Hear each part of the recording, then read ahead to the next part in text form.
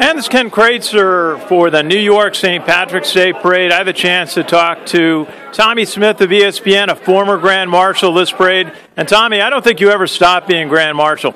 No, I don't think you do. I mean, I certainly, I don't wear the sash to bed anymore. I mean, I just did that the first year when I was Grand Marshal, but you never lose it. I mean, you're never an ex-Grand Marshal. You know, you're always a Grand Marshal. I mean, every time there's a president goes out, he's still Mr. President, so I'm still Mr. Grand Marshal as far as I'm concerned. What was the best time about being Grand Marshal? I mean, you seem to enjoy it as much as anyone I've ever seen. Well, I think just the fact that, you know, I grew up in a very small village in County Louth, and I ended up coming to the United States, and I never in my wildest dreams ever imagined that I would be Grand Marshal of the biggest parade in the world, that I was going to lead the Irish up Fifth Avenue.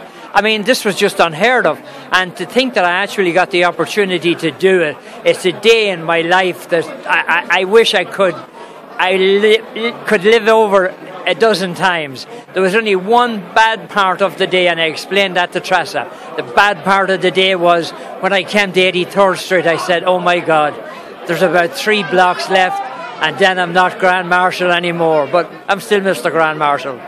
That's great. No, we have a wonderful Grand Marshal this year, Jack Ahern, received many accolades at the brunch today. Any thoughts for our Grand Marshal this year on how to enjoy the experience? Oh, Jack, just get out there. I mean, they're going to love you. They're going to love you. You're going to love them. From Mass, if you can get to any of the events beforehand, get to them. And just go out, and as you go up Fifth Avenue, you're king of Fifth Avenue that day. And look at every moment of it is so important, and every moment of it has a memory in it. You'll never forget it, Jack, and I wish you the very best of luck, and most importantly, I wish you a good weather day. I hope it's a really nice day for you.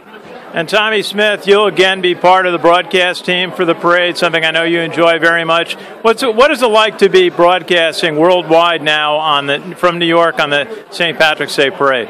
Well, it's more responsibility. Trassa does most of the research for me. She makes me look good. But now you realise that, you know, there are more eyes, there are more ears. You better not make mistakes, because I'll tell you one thing.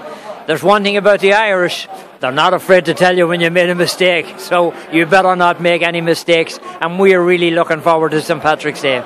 Tommy, anything coming up on ESPN you're doing? Well, we got a lot, the World Cup coming up in the summer, so that'll be the big one, you know. And, you know, Ireland got a pretty difficult draw in the Euros, but, hey, they may get out of that group. But the World Cup is the big one. Tommy Smyth, always a pleasure. You're such a great Grand Marshal and representative of the New York St. Patrick's Day Parade. Thank you very much, and good luck. And I know this is a new venture, and I know it'll go well, believe me. Tommy Smyth, thank you so much, and we'll look forward to seeing you on Fifth Avenue on March 17th. This is Ken Kraetzer for the New York St. Patrick's Day Parade.